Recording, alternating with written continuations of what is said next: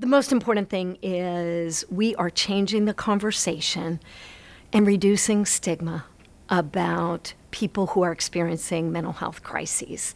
That's what 988 is enabling, but we are just getting started.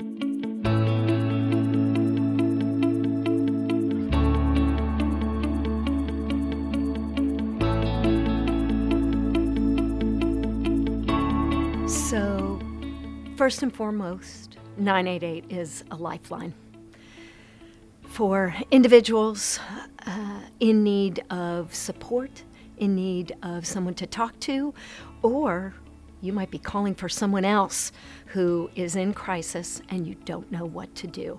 988 is going to be that easy to remember 3-digit number for people to dial. 988 is going to likely be one of the greatest transformations that the public sector behavioral health system is going to experience. It is 3 numbers. It is easy to remember, and it is something that is going to change the landscape of crisis work, of mental health and substance abuse work, and suicide prevention, not only in the state of Georgia, but nationwide. 988 for the rural communities is a really big deal. It is going to bring more services to our rural communities.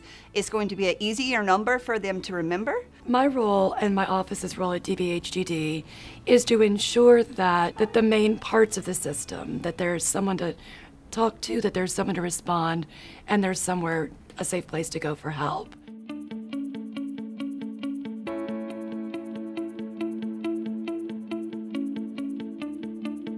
I can't say enough about how important the workforce and the capacity is.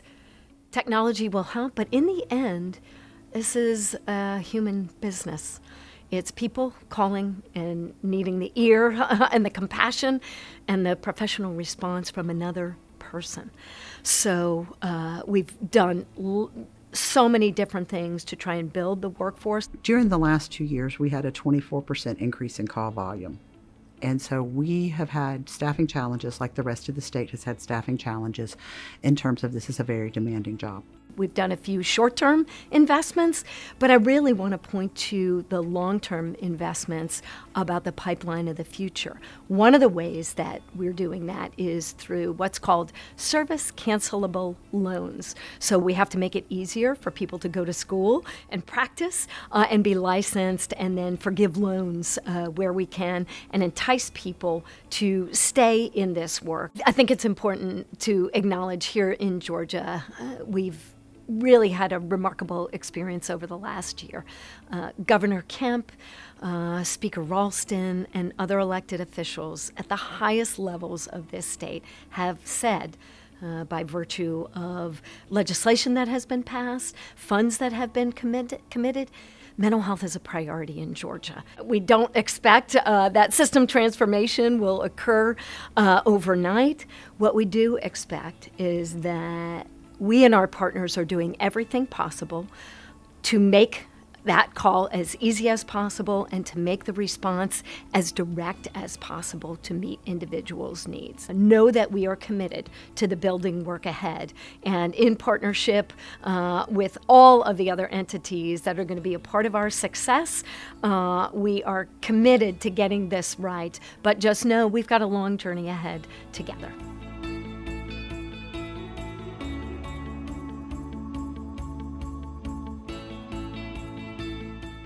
In 5 years, my goal is that the general public will be aware that 988 is out there and that help is just 3 digits away. In 5 years, I hope to see that 988 is as ubiquitous as 911 or 211, that as a Georgian, it's just a service that's available to you 24 hours a day, 7 days a week, and you can always reach someone who can support you should you be having a behavioral health crisis, and that our system's able to support people as they call.